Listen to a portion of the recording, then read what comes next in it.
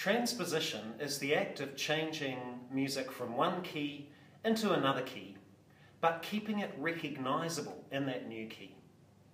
To keep it recognisable, we need to keep the melody shape the same, so the internal relationships between the melody notes are the same, the internal relationships between the chords are the same. And it really comes in handy when we've got a situation where a singer is struggling with the top notes and wants to lower the tune in key a few steps. Or perhaps if we're moving music from one instrument to another and the new instrument can't play the same range of notes as the original instrument. So to demonstrate the process we go through to transpose, I've written up in E minor the opening of the Sting song Valparaiso, and here's how it sounds.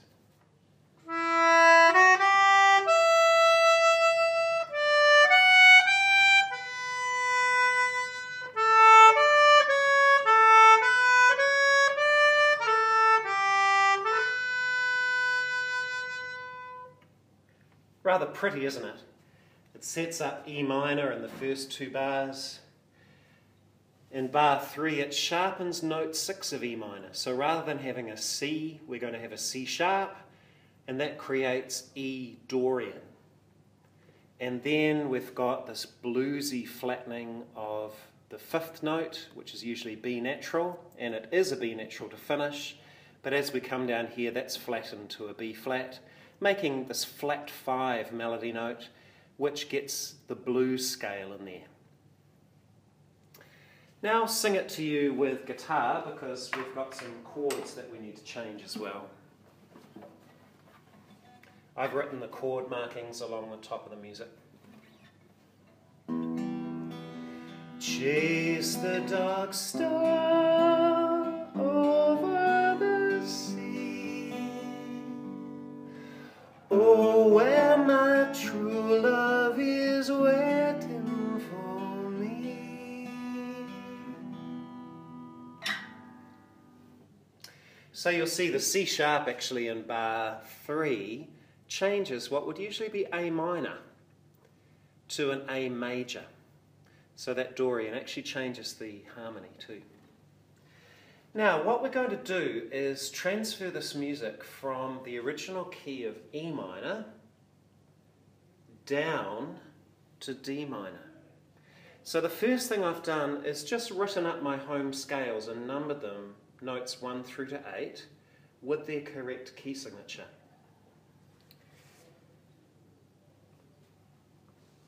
So the first thing I do is just look at how many manuscript steps the notes move between my home scale and my destination scale.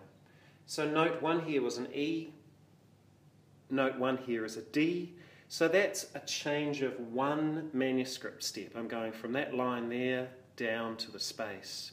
So as long as my key signature is correct, I can just move everything down 1 space, and most, and I emphasize most, of the notes will be right. So let's start that. My first bar here, E, F sharp, G, E. If we go down to here, here's my new D minor key signature, and I'm going to be D, F, E, F, and then up to a D. My original went D, F sharp, because of the key signature, D, F sharp, G, B. So here I'm going to go C, E, F, A.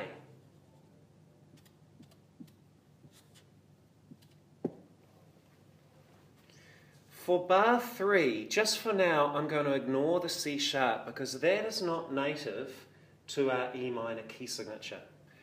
So when I'm shifting the notes, I'm not going to write that as a sharp, I'm just going to shift the note head and then we'll look at what accidental to use. So everything's going to move down, so my A, D, C sharp is going to go to G, C, B flat, because of the key signature, B flat, and then G, A, B.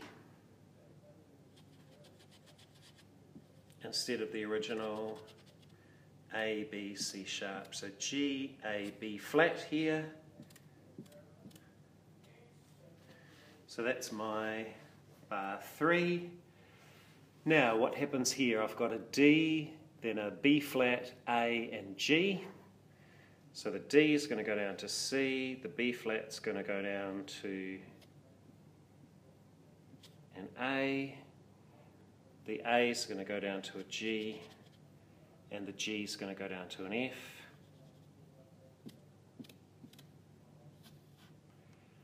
And then I've got this acacia, this grace note here, which is on an A, so that needs to go down to a G.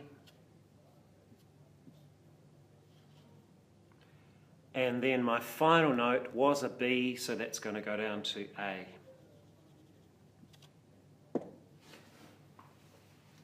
So let's now play that music as it sounds. And you'll hear that most, but not all of the notes sound correct. So here is my original in E minor.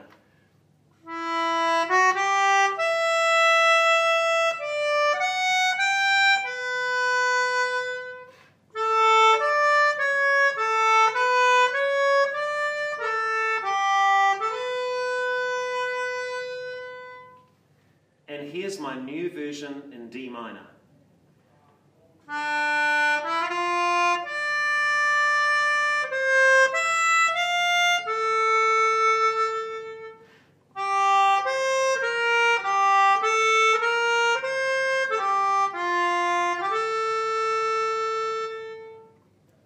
So you can see, apart from where accidentals have been used, our melody is sitting in the right places.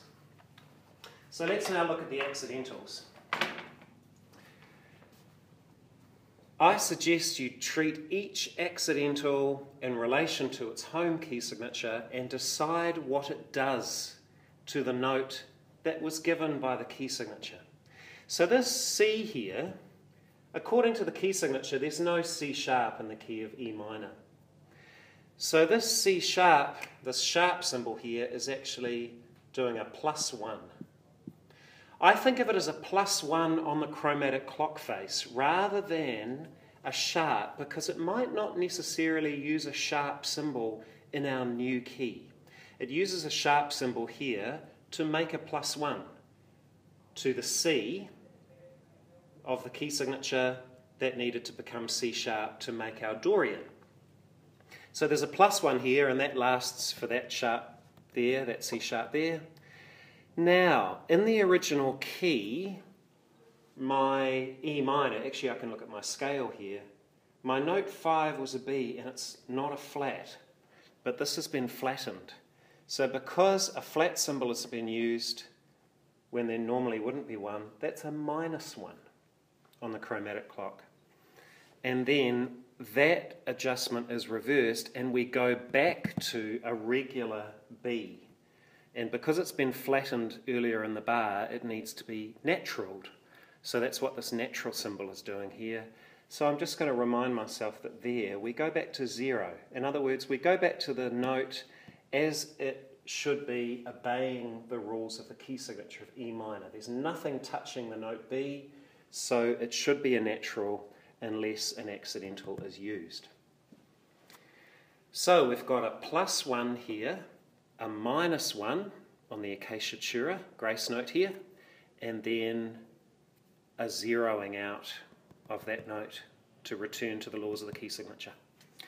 So let's find the third note in bar 3 of our new version. This is a B flat, so when I +1 to it, I'm not going to move where it is on the manuscript paper, I'm just going to add an accidental. So at the moment it's a B flat. So if I'm going to +1 to it, I'm going to make it B natural.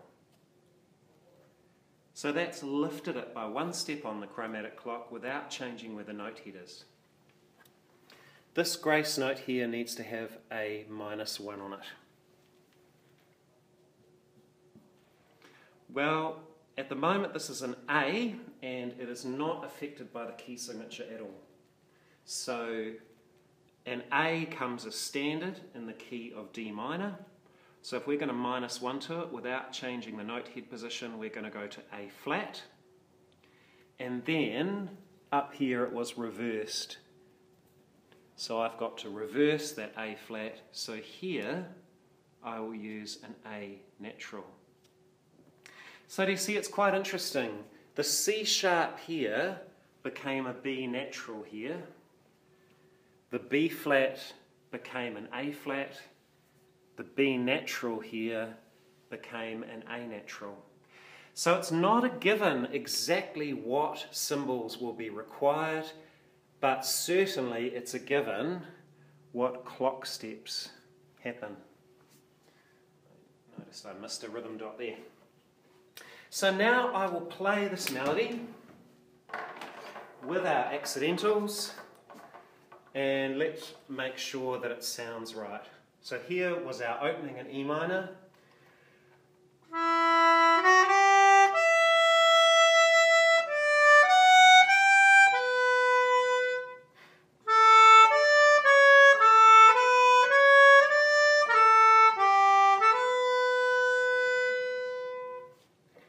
And now let's play our version in D minor.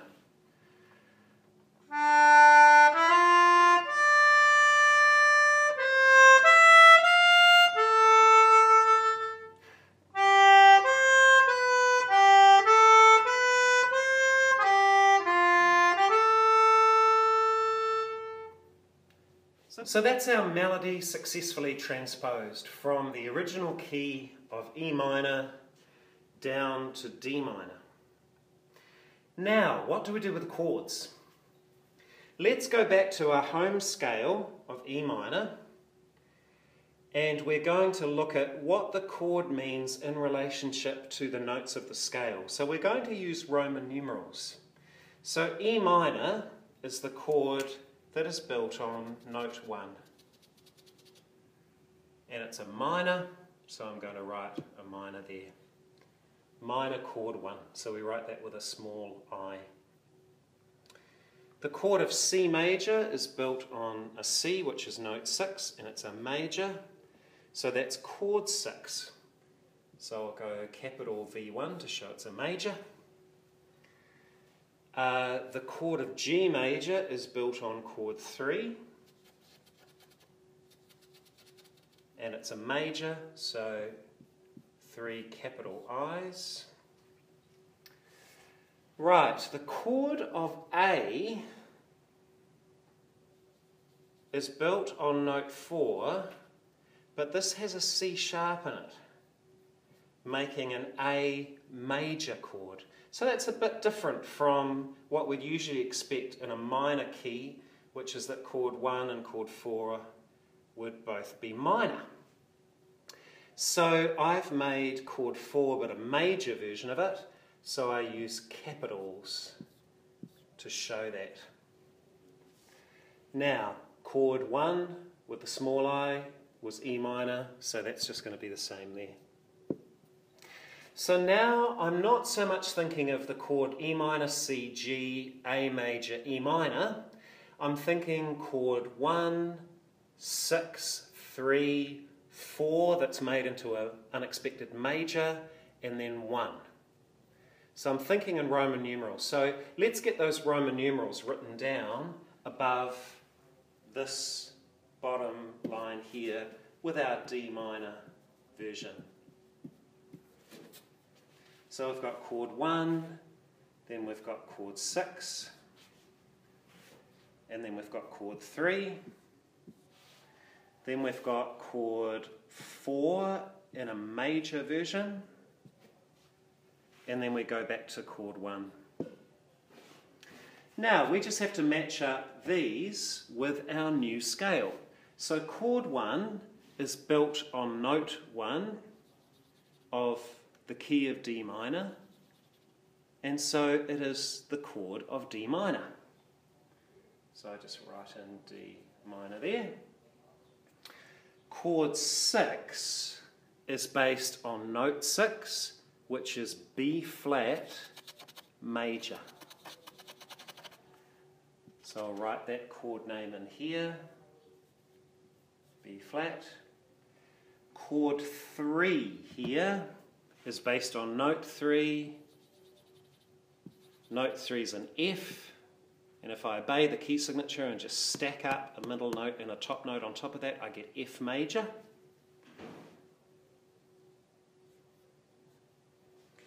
Right, chord 4 is based on note 4, so it's a G chord. And because of the B natural, changing the law of the key signature, I've made G major. So I'll write G major for that chord there. And then I go back to chord 1 again, which is D minor. So let's now look at this tune with my chords transposed. Chase the dark star over the sea. Oh, where my true love is waiting for me. And I've successfully transferred melody and chords into our new key. So those are the steps that we go through to transpose. You'll see there's quite a lot to it, but if we're methodical and do it step by step, it's really quite simple.